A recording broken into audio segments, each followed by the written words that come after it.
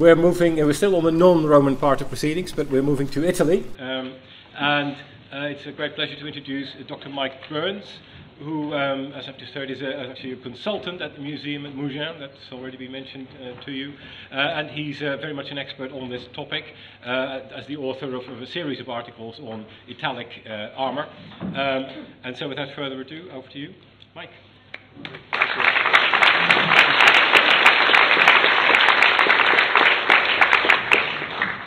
Hey, good afternoon. My presentation is on the development of the South Italic cuirass from the 6th to the 3rd centuries BC.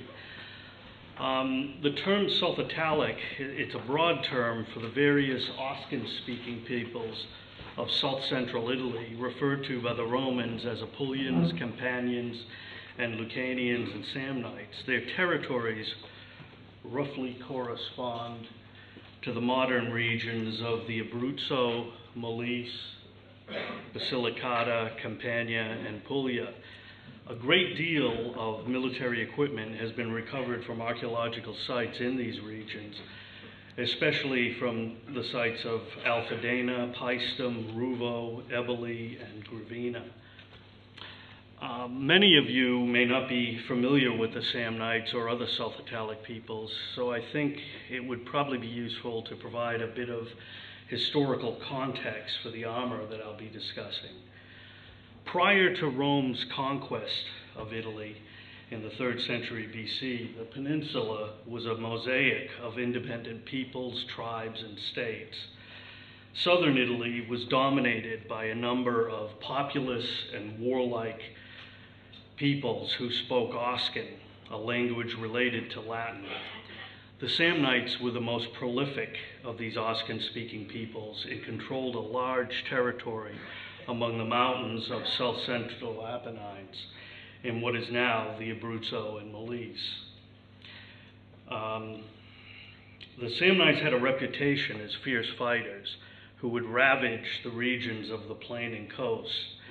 The Roman historian Livy described them as rude highlanders, a people hardened by the use of arms.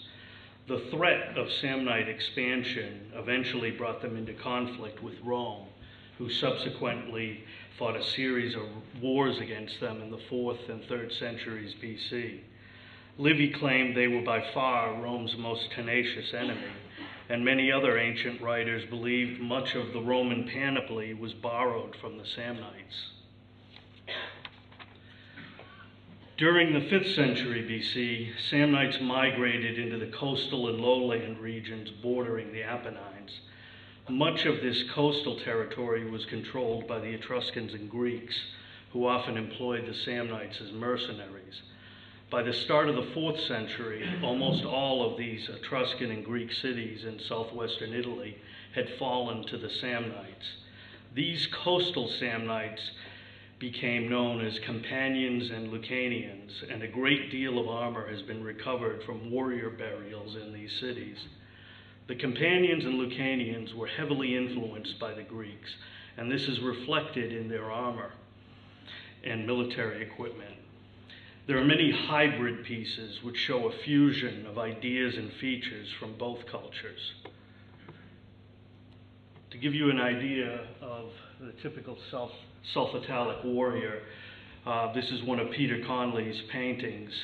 Many of you might have seen it if you've taken the chance to go up on the 3rd floor. It gives a pretty good idea of their panoply, with a short tunic, a broad bronze belt, and a type of armor which is characterized as a type of harness.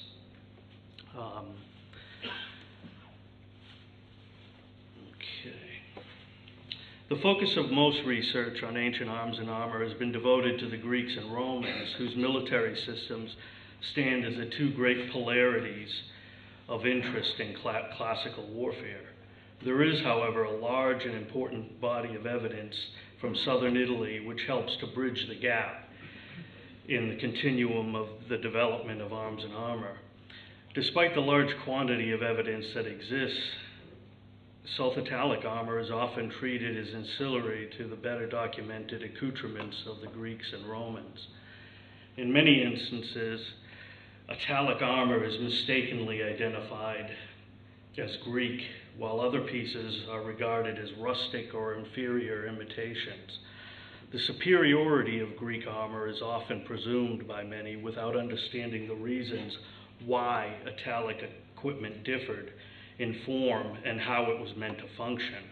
Much of my talk today will attempt to show you how Greek concepts of style and design were integrated into existing Italic forms of armor to suit their tastes and needs.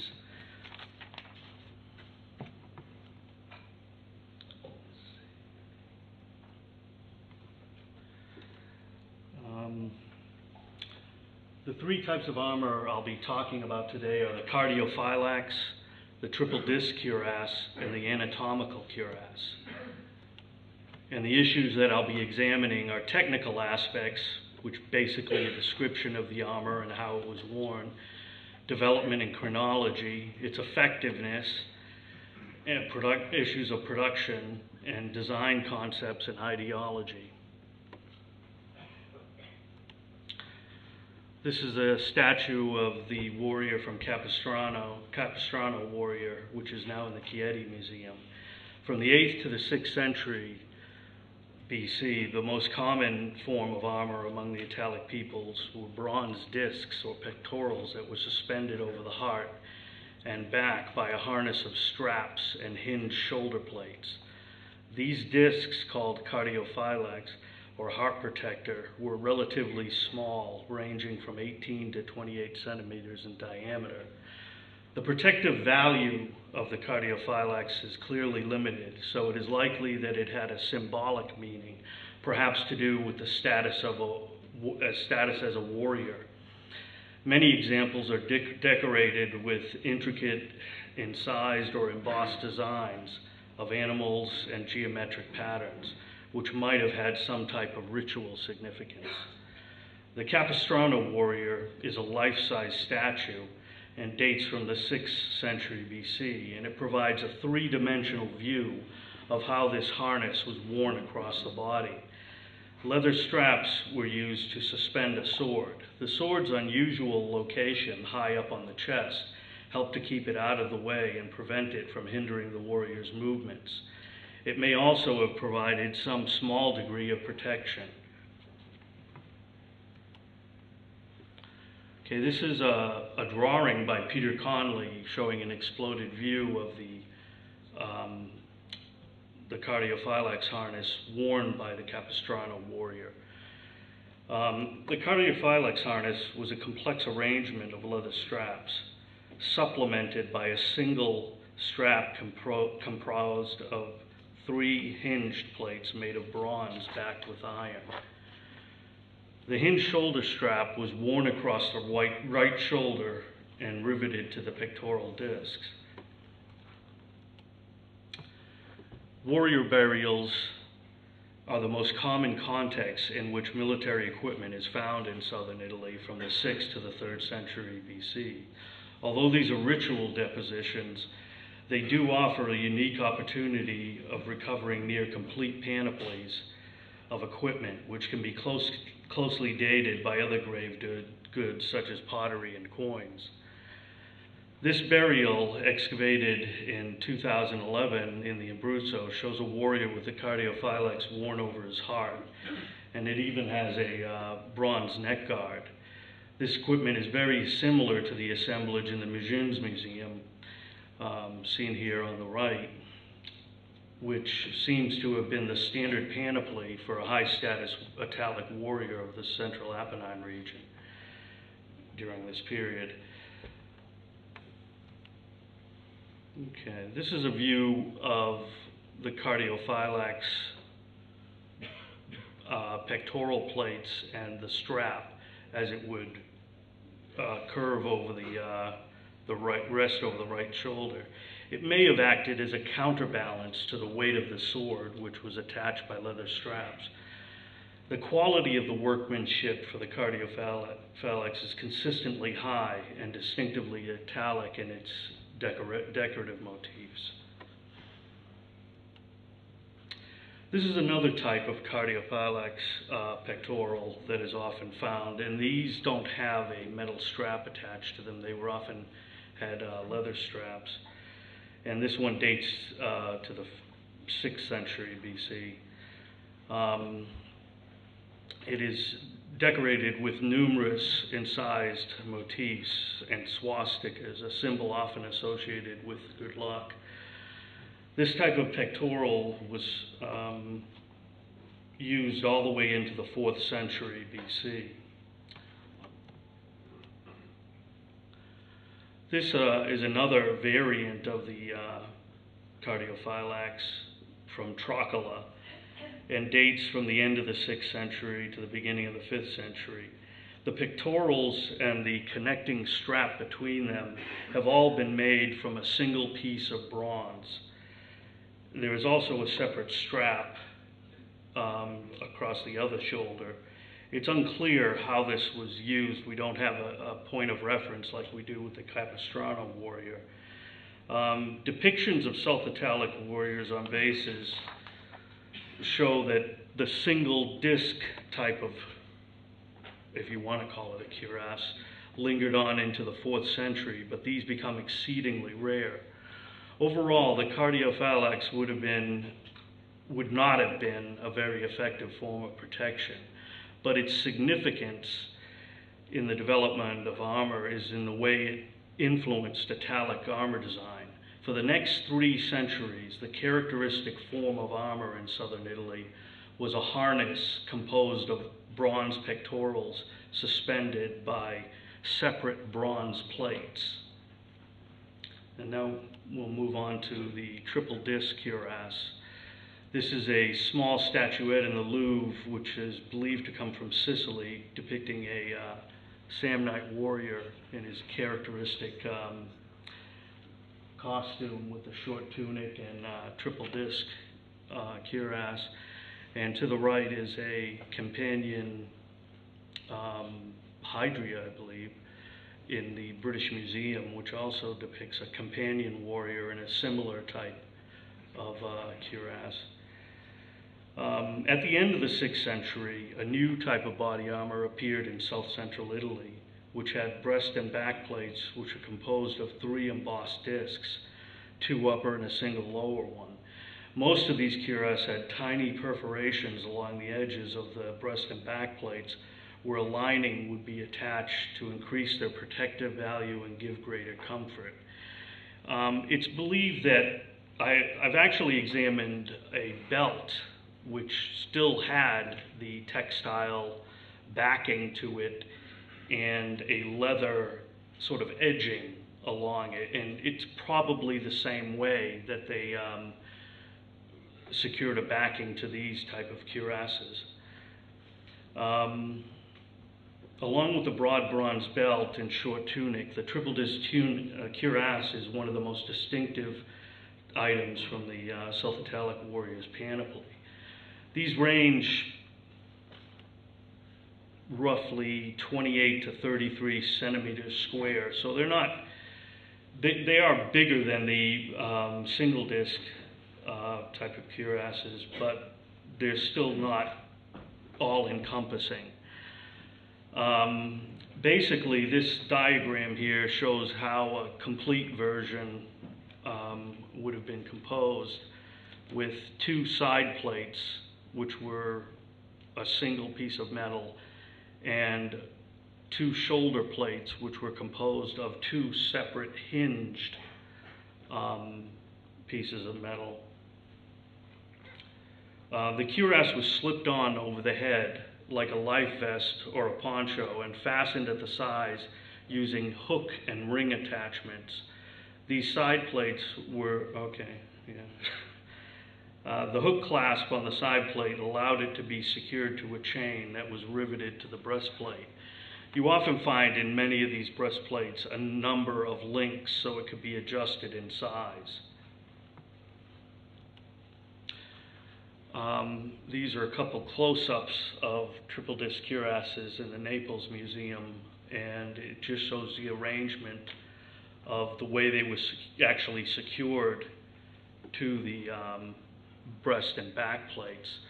You can see the one on the left, it's a ring attachment which is riveted to the breast and back plate, and the one on the right is hinged.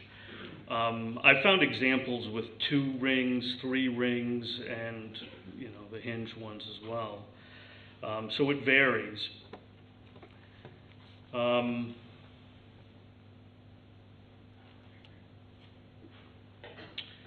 This is a cuirass from Alfadena,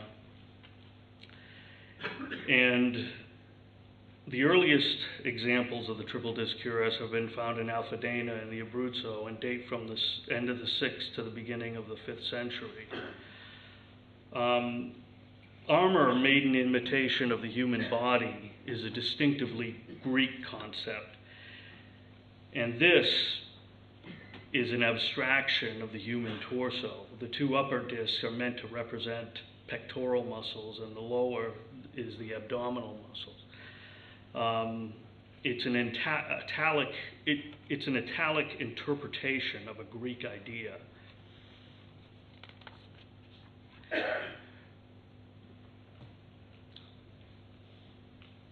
Okay, a separate reinforcing strip was often attached or riveted to the top of the breast and back plate to provide extra strength. Often these kind of cuirasses would have some cracks along them from wear and tear. Between the 2 upper pectoral discs and the lower abdominal one are 2 teardrop-shaped lobes which protrude outward from the breastplate. These 2 breast and back plates from the Ashmolean are also from Alfadena, and it's characteristic of this early type of armor that the breast and back plate are identical. They're of robust construction, this type of armor, and average about 2 millimeters in thickness, which is comparable to that of a Greek muscle cuirass. The Alfadena type is by far the largest and most homogeneous group of triple disc cuirasses, and almost all have been found in the Abruzzo and Molise regions, which corresponds roughly to the territory of the Samnites.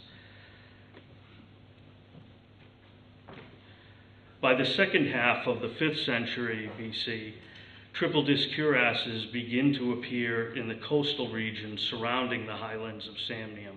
This corresponds to the period of war and conquest in which these South Italic peoples had seized control of Greek and Etruscan cities on the coast.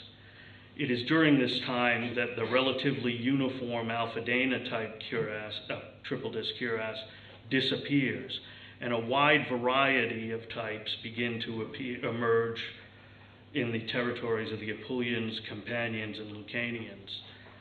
The variation between the breast and back plates are remarkable, not only between regions, but even within the same communities. This example on the left-hand side is from Ponte Cagnano, and the one on the right is in the British Museum, and that's reputedly from Ruvo. These 2 examples are in the Mougins Museum, and again, they show a diversity of different ways, but they all keep the same form, the 3 discs, and the same type of arrangement, harness arrangement, in the way the armor was designed.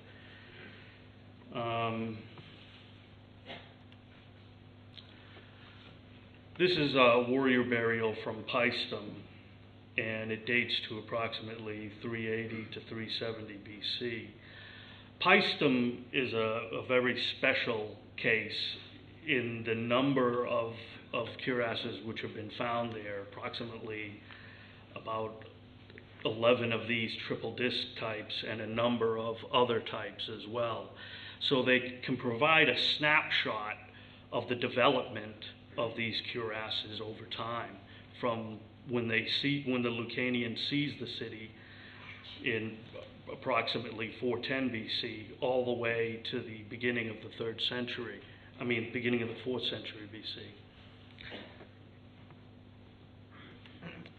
This is another example. This one was of a young man, approximately 25 to 30 years old. And you can see the broad bronze belt at the bottom of at the waist there.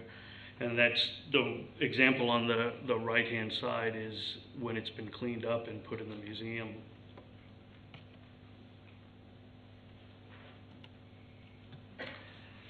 Okay, the Italic warrior's weapon of preference was the javelin. And during the 6th century and 5th centuries, the South Italic warriors were basically thought as light javelin men and were loosely organized. But through the 4th century and into the 3rd century, we see increasingly they become better armed, better armored, and they're better equipped for hand-to-hand fighting. It seems that this is gradually what is happening. Analysis of the various types of armor used by the South Italic peoples shows there was a preference for lighter forms of equipment. The use of the javelin almost necessitates that. It's just a type of weapon that requires a looser type of formation. It is quite clear from the harness design of the triple disc cuirass that little attempt was made to protect the entire torso. Italic warriors were undoubtedly aware of the difference in protection this type of armor offered compared to the Greek-type muscle cuirasses or the linothorax. It would seem that the primary tactical consideration afforded by this type of armor was its increased mobility, agility, its lighter weight. The fact that the Romans were using similar types of armor well into the 2nd century BC is indicative of its effectiveness and versatility. Here's the image which has been used to advertise this event, which is from a companion crater, and it shows a warrior who's been disabled by a thrown javelin. He's on the ground there, and he's about to be dispatched by a companion warrior wearing a triple disc cuirass and wielding an axe. In his other arm, although it follows the line of the crack there, it's another javelin.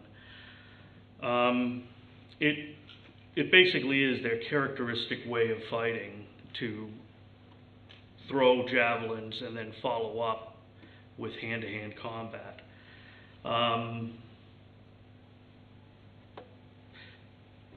One thing in understanding this type of equipment is that the shield is always the warrior's primary means of defense. So armor needn't be all-encompassing to be effective. The triple disc cuirass was an essentialist form of protection. You can see that their idea is to protect the heart, thoracic blood vessels, and the abdomen. As long as that was protected, they were pretty much, considered the shield would protect the rest of the body. So that was just a backup, if you will.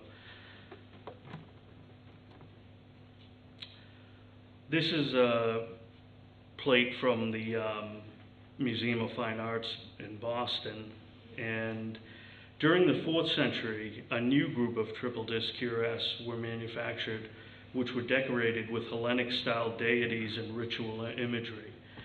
This example from the Museum of Fine Arts in Boston, which is allegedly from Vulci, has discs which have been decorated with images of Helios, Selene, and Hercules. It is possible that the warriors sought the assistance or divine protection of these deities. What is interesting is that these are Greek-style motifs and decorative features being used to adorn Italic armor. It seems likely from the high quality of these artistic features that they were being produced by Greek craftsmen for South Italic warriors. This is a very well-known cuirass from the Bardo Museum, which shows a very high standard of workmanship. and has a backplate decorated with floral motifs on the two upper discs and the head of Minerva on the lower one. The top edge of the backplate is decorated in imitation of a temple.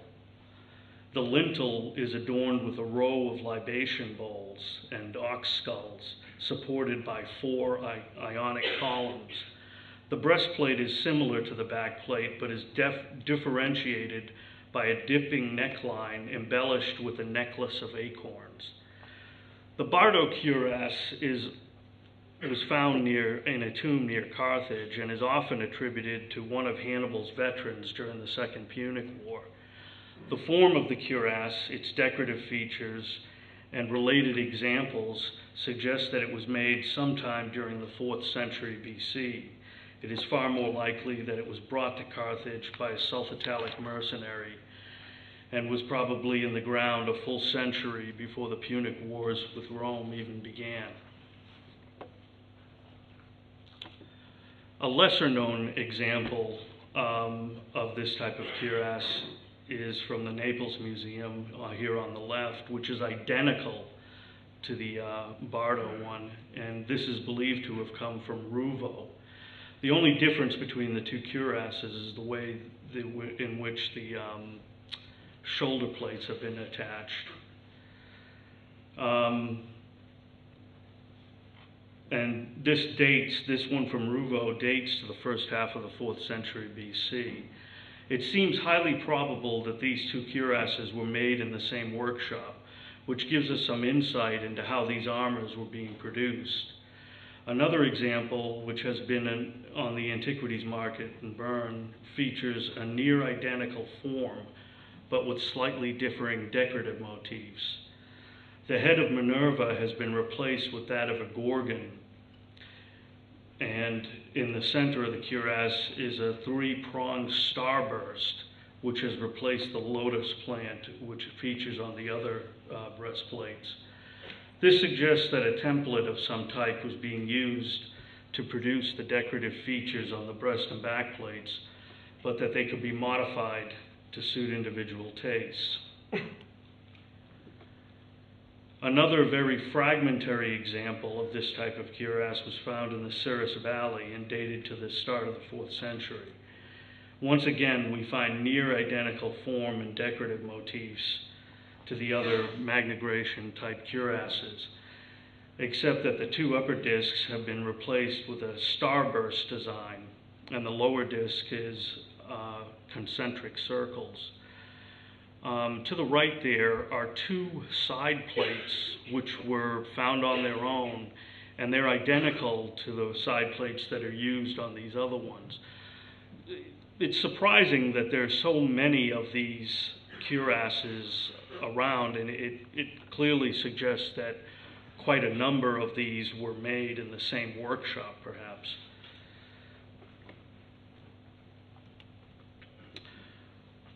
Aside from the production of similar or identical cuirasses is the possibility that matching sets of armor were also made. These might include panoplies which were decorated with the same type of motifs. A close-up of the helmeted head on the Bardo cuirass shows that it is strikingly similar to those found on the upper part of the Père Greaves in the Mougins Museum.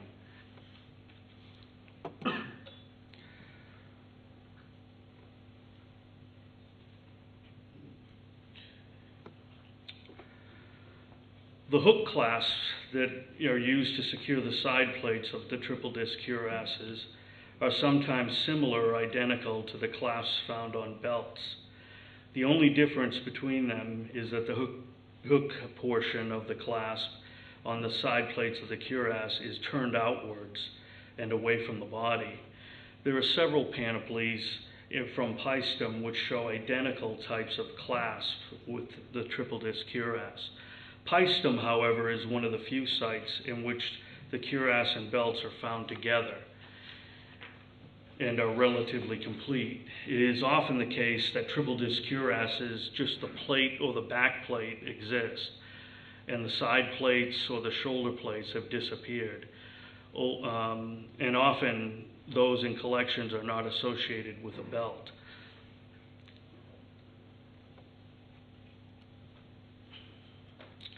This is an example from the J. Paul Getty Museum.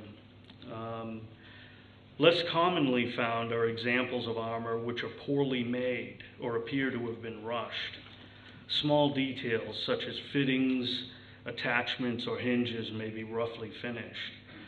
On this example, it's a bit more obvious as the upper left and lower discs are touching while a disproportionately wide space has been left with the upper right disc. The attention to detail, which is evident in the manufacture of most triple disc cuirasses, is lacking in this example. This suggests that it was made by someone in a hurry or without a great deal of experience. The manufacture and circulation of military equipment is something we know very little about. Archaeologically, I am unaware of any workshops, tools, partially finished pieces, or scrap that is related to the production of arms in Italy during this period. And ancient sources say very little about this subject. There is, however, an enlightening passage by Diodorus who describes how Dionysius, the tyrant of Syracuse, was preparing for war and had gathered skilled workmen from Greece, Italy, and Carthaginian territories, for he was eager to have every one of his soldiers armed with the weapons of his people. Every space, such as porticos, back rooms of temples, as well as the gymnasia and the colonnades of the marketplace, were crowded with workers. Work was even conducted in private homes. This passage narrates an atypical situation in which large numbers of foreign troops, many of them companions and Samnites, were equipped by a Greek tyrant who had the resources to manufacture military equipment on a lavish scale. The fact that the workmen use every space to produce arms seems to indicate the mobility, small scale, and versatility of this process. It suggests that no special workshops or heavy equipment were required, and that even small communities had the potential to manufacture arms, provided the means and know-how were available. It also implies that there were no large stocks of military equipment available in these areas, and that it was much easier to gather craftsmen to a central location and organize their efforts than to commission them individually. This indicates that the usual scale of manufacture was at a local level, geared for local needs, and that a large-scale arms trade probably didn't exist. The triple disc cuirass continued to evolve throughout the 4th century BC. Despite being manufactured in different regions, we can discern some trends in the development of this type of armor. Often the discs become much smaller, the rims which surround the discs begin to get narrower. There's a differentiation often between the breast and the back plates, and they're often decorated with Hellenic style motifs.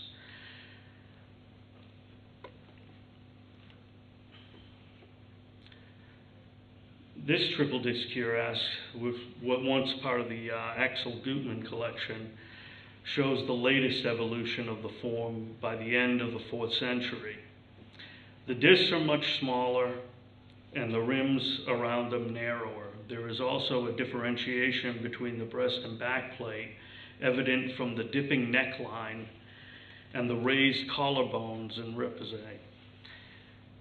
The appearance of realistic anatomical features on this abstraction of the human torso show how Greek concepts were gradually beginning to take hold among the South Italic peoples. Which brings us to the next form of armor, the Italic anatomical cuirass. By the middle of the 4th century BC, a new form of Italic cuirass had emerged, which was composed of a breast and back plate that had either stylized or realistic anatomical features. Like the triple disc cuirass, the breast and back plates of the Italic anatomical cuirass were held in place by separate shoulder and side plates. This tomb painting from Nola depicts a group of warriors returning from battle with trophies and is dated to the last quarter of the 4th century. Two of the warriors are depicted wearing rectangular cuirasses of bronze with anatomical features. This is a diagram of the armor as it would have been complete. You can see that it has two side plates directly attached to the back plate and are hinged, and two shoulder plates which are hinged attached to the breastplate. The musculature of the earliest version of the Italic anatomical cuirass is quite distinctive and unlike anything found on the Greek muscle cuirasses of the same period.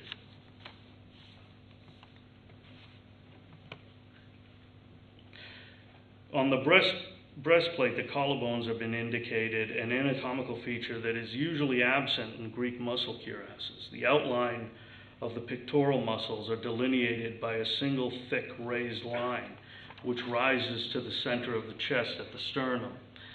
The abdominal region is indicated by a rectangular box shape, which has a pronounced apex that projects between the pectoral muscles. The stomach muscles are depicted using incised lines, which run down the center of the sternum to the navel and are bisected by two horizontal lines. The back plate has two raised parallel lines, which represent the dorsal muscles on either side of the spine. Unlike the Greek muscle cuirass, there is no depressed groove to indicate the spinal column. There is also curving lines similar in shape to an upside-down number 2, which represent the shoulder blades. There has been no attempt by the armorer to make the musculature appear in a natural way, in contrast to the Greek muscle cuirass. The Italic version is highly stylized. It is a schematic rendering of the torso, which could be easily replicated through its simple design. This is a breast and back plate from Eboli, an archaeological site not far from Paestum, and is from the tomb of a Lucanian warrior, which dates approximately to 340 to 330 BC. So this would have been during the Samnite War period. The Italic anatomical cuirasses are sometimes confused with Greek muscle cuirasses, but there are significant differences. The dimensions of the Italic breast and back plates were much smaller and shallower than their Greek counterparts, and were never meant to be joined directly. Most of these cuirasses are roughly rectangular in shape and measure 28 to 37 centimeters in high and 25 to 30 centimeters wide. The Italic cuirasses also have perforations along the edge for a lining, a feature which is not found on Greek muscle cuirasses. This is, again, another drawing by Peter Conley, which shows a much clearer rendering of the design of this type of cuirass, the Italic anatomical cuirass.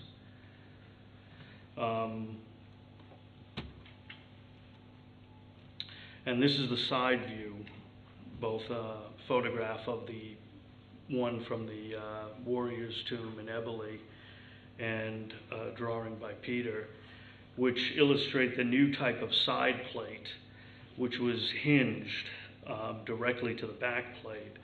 And this innovation was clearly inspired from the hinges found on Greek muscle cuirasses. They've even copied a lot of decorative features, such as a wave pattern, a pleat, which is often attached to the hinge. This is an example from the Royal Armories in Leeds and is believed to come from the site of Cumae in Campania.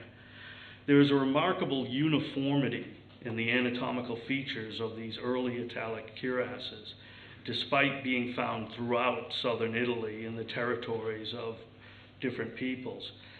The simplicity of its design and form perhaps made it easy to replicate, and individual touches could be added, such as incised or applique decorative features. This one has been decorated with applique gorgons on where the nipples would have been. Okay. Quite soon after the appearance of the Italic anatomical cuirass, versions with more realistic musculature begin to appear, such as this example, which is now in the Mugin's collection. Although they retain the same basic harness form as the earlier cuirass, the outline for the breastplate is no longer rectangular, but instead follows the contours of the body. You can see its dipping neckline. You can see where the arm is. You've also got more of a curve which follows the way the pectoral muscle and the arm would meet.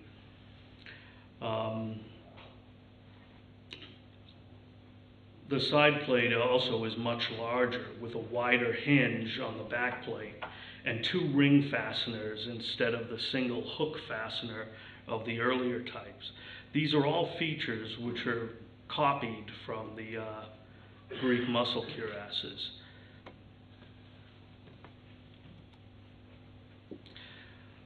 It's quite similar to the example. This is a close-up of the Nola painting, and the Mugin's example is quite similar in the musculature as that depicted here on the Italic warrior's painting.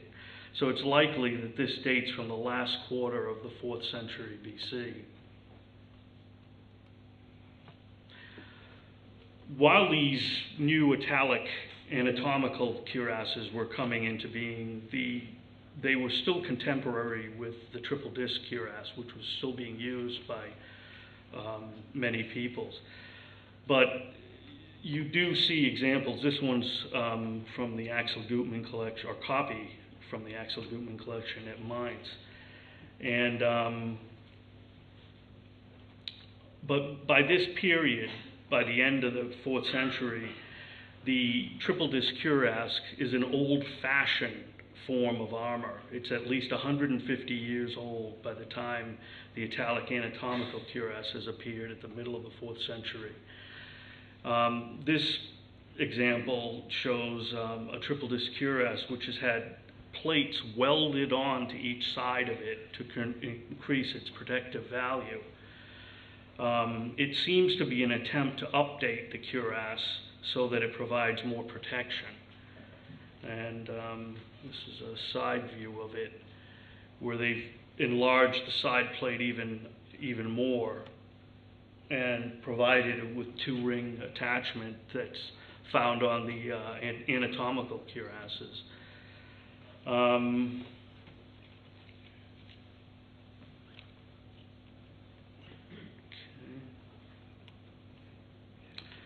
The anatomical cuirass from the warrior's tomb at Marcellino, this one dates from 330 to 320 BC, and appears to be reminiscent of the earlier highly decorated triple disc cuirasses. It is ornately decorated with protomes of a satyr's head on a wide girdle with a pectoral as well. The form of the breast and back plates are those of a later anatomical cuirass. It is exceptional, however, that the anatomical features are those of a female torso. The occupant of the tomb, however, was male. The appearance of the cuirass suggests that it was probably intended to characterize an Amazon, as it is similar in depictions found on red figure vases of the same period. This type of cuirass brings to mind cavalry sports equipment of the Roman imperial period, which depict feminine features and hairstyles thought to be of Amazons. Considering the Amazon's cuirass's date and its context, it is unlikely to have been a piece of sports equipment. But it is an unusual piece. It makes one wonder why a male warrior would want armor with the anatomy of a female. But to each their own. The musculature of the anatomical cuirasses becomes more refined towards the end of the 4th and into the 3rd century BC. It reaches a point where it is almost indistinguishable from the musculature depicted on Greek Hellenistic muscle cuirasses of the late 4th century. Details such as cast and inset nipples follow those of the Greek cuirasses. There's also additional features. You can see the lengthening of the neck, both on the breast and back plate, to provide additional protection to the neck. And that's a side view of this case. Strangely, these later anatomical cuirasses, they're very, I can only think of 2 examples which are found with side plates, and they're quite small actually. So either this was a variant which didn't make use of side plates, or they were falling out of fashion perhaps.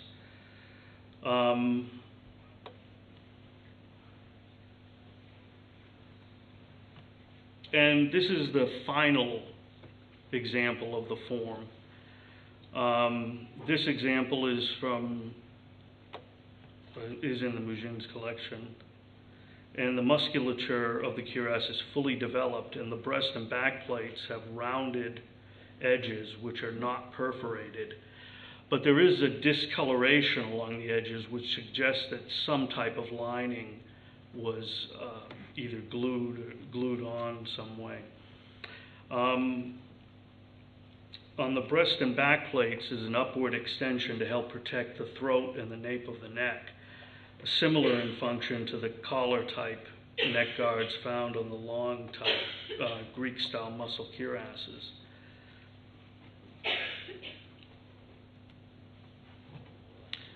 Okay, this is a comparison of a Greek muscle cuirass and the Italic version, and both of these cuirasses are roughly of the same period. There's been much discussion of the protective value of armor, but what is also important is the serviceability of the equipment, specifically how easily the equipment can be maintained and repaired on campaign, as well as its durability and flexibility on the battlefield. One of the little considered benefits of Italic armor design was that its component parts, if its component parts were damaged, they could be much more easily repaired or replaced than the larger 2-piece Greek muscle cuirass. The other thing is that they did not have to be fitted to the individual. Xenophon stressed the importance of making a cuirass which was neither too small nor too large, so to give a proper fit. This is something which would have required a great deal of skill and time to manufacture. Italic cuirasses, on the other hand, required no such exactness. Covering the entire torso was not considered a necessity, only that the breast and back plate protected the most vital areas of the torso. Another difference between the Italic anatomical and Greek muscle cuirass was overall agility while wearing them.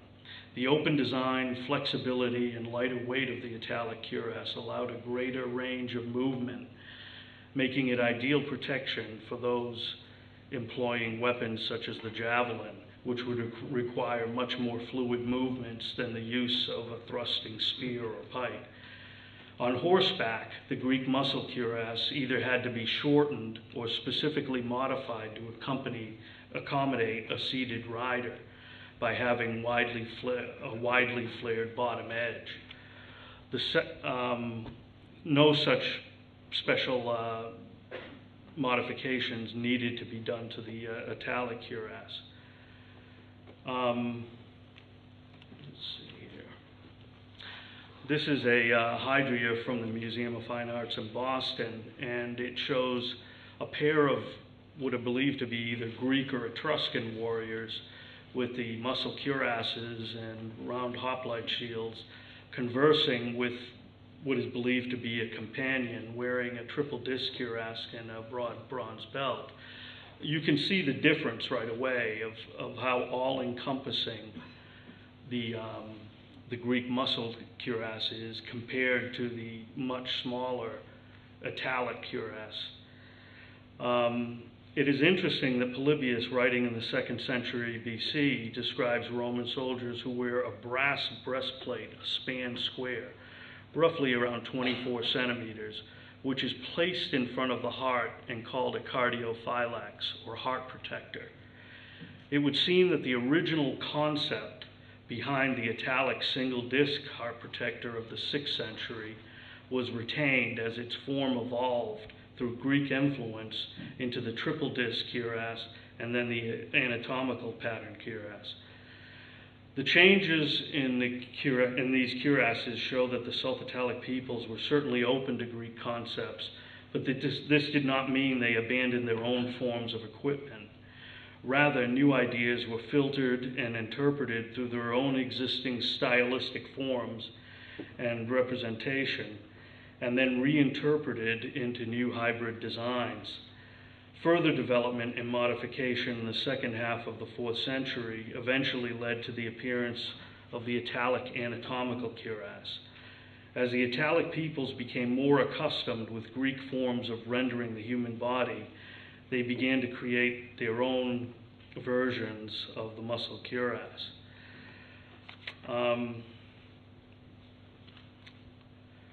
What I've tried to stress today in this talk is basically that Greek and Roman military equipment are not two separate, unconnected entities. They are part of the same continuum of development, and South Italic armor is an important link between these two military systems. Thank you.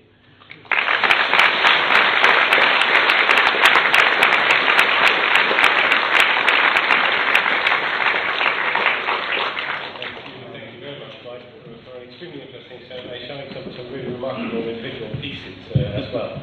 If I may be permitted to get in a quick question myself. Sure. I'm very interested in the observation that you made.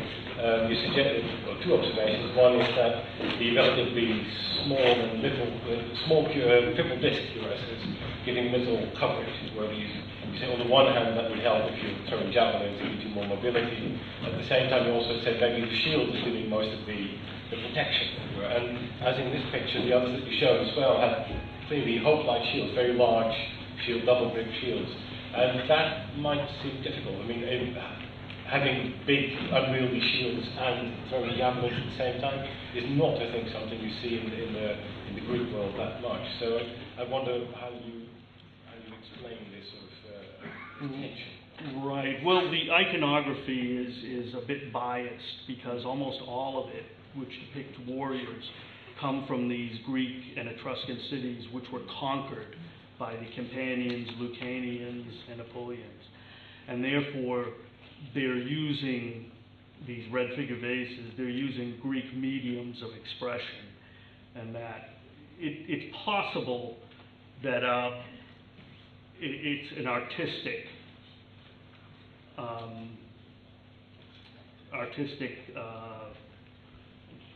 what's the word?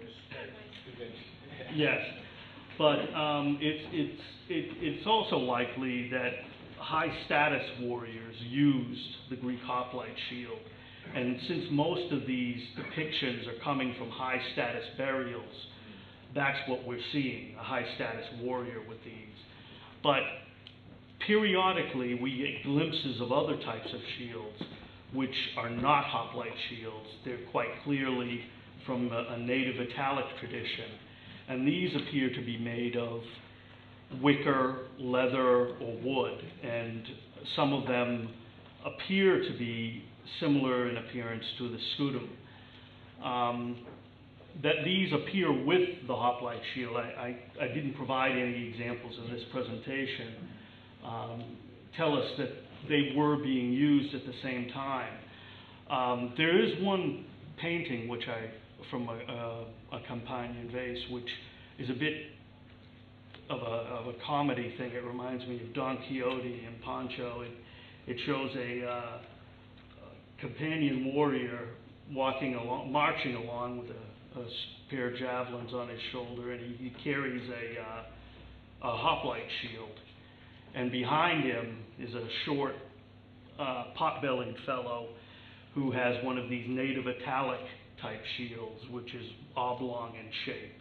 And he's walking along. So maybe it has something to do with status. And over time, I think that's what happens. The Greek aspis, or the Greek hoplite shield, is replaced by these native Italic types. Okay, thank you. Thank you. Very good talk. I'm interested in your links, whether you studied links with the Etruscan armour, because obviously the Etruscans on their tomb painting show armour themselves, and I wondered how you connect with those, because obviously the Romans were influenced by the Etruscans as well, especially as they conquered. Could you raise your hand so I can see you? I'm here. You're walking wrong way. Sorry, Mike. Hello. In the middle. Hello. In the middle? Yeah. Oh, right. I'm looking over here. I mentioned the link to the Etruscans. Did you study Etruscan armour? Because there's a lot of evidence. Yes, the Etruscans also show, they show a greater use of Greek-style equipment than the South Italic peoples. It's hard to say why. It appears that they had more contact with the Greeks than the South Italic peoples initially, and for a longer period of time. But even within their muscle cuirasses and other types of armor, they do use Italic types. What was the second half of your question?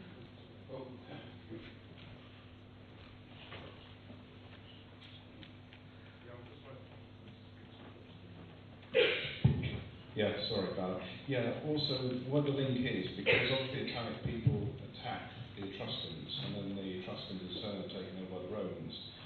Where is the link to these? Are the Italic people influence the Etruscans in their armor types, or is it the other way around? And how does that play in with the Romans, as you see it? Well, it's difficult to pinpoint exact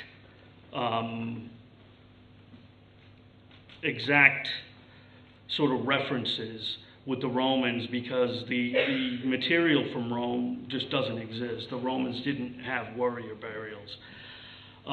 But you know, from what little is said in written sources, we understand that they're using a pictorial type armor,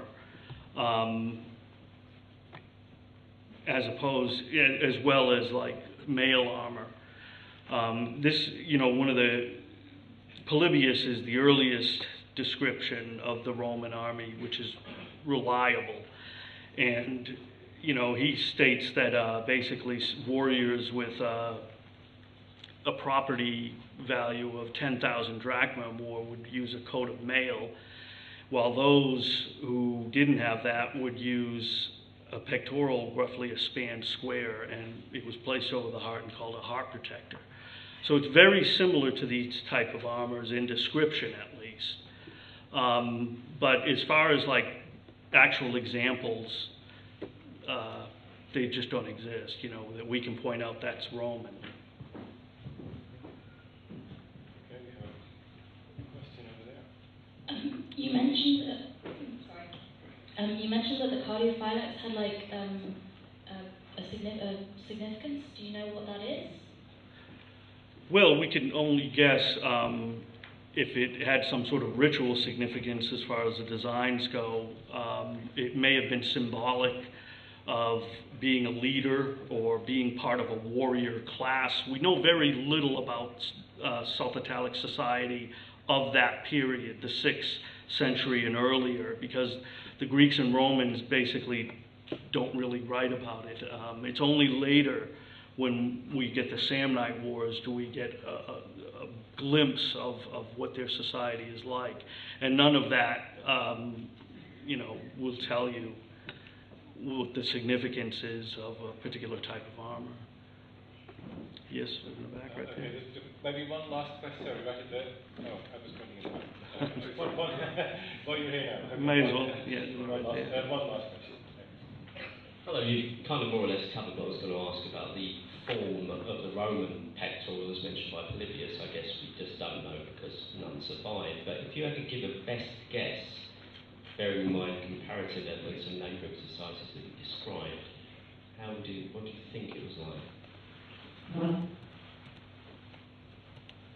Like that. I had a talk with Peter Conley because the two of us, we used to, one time we drove around Italy for 2 weeks examining all this type of armor in different museums in Italy. And I remember asking him, I said, you know, I really love your paintings and everything, and I said, I'm doing all this research on the South Italic equipment, and I keep looking for that square pectoral, which is always illustrated on Republican period Romans, and I haven't been able to find a single example. And he says, oh, well, you know, there isn't one. And I said, well, how did you come up with that? Why did you paint that on all these paintings? And he goes, well, it's the description that Polybius gives, that it's a span square. So it's an artistic, just made up. It doesn't actually exist. And when we talked about it further, he sort of admitted, well, it was probably more likely that what the Romans were wearing was something like this. I think sadly we're going to have to leave it here and move on to our next speaker. I know there were several more questions, but thank you very much, Mike.